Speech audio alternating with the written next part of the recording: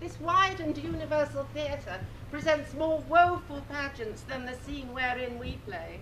All the world's a stage, and all the men and women merely players.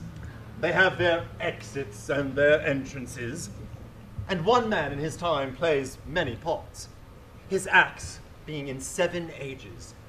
At first, the infant, mewling and puking in the nurse's arms. Then, the whining schoolboy with his satchel and shining morning face, creeping like snail unwillingly to school. And then, the lover, sighing like a furnace, with a woeful ballad made to his mistress' eyebrow.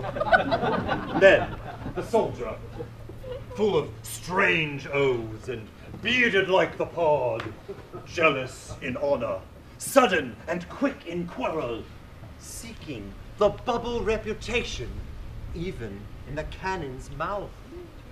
Then the justice, in fair round belly with good capon lined, eyes severe and beard of formal cut, full of wise saws and maudlin instances, and so he plays his part.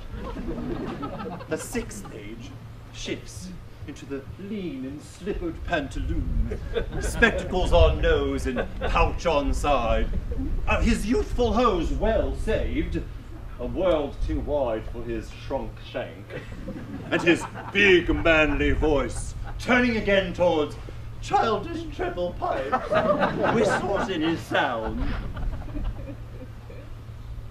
The last scene of all, this strange, eventful history, the second childishness and mere oblivion, sans teeth,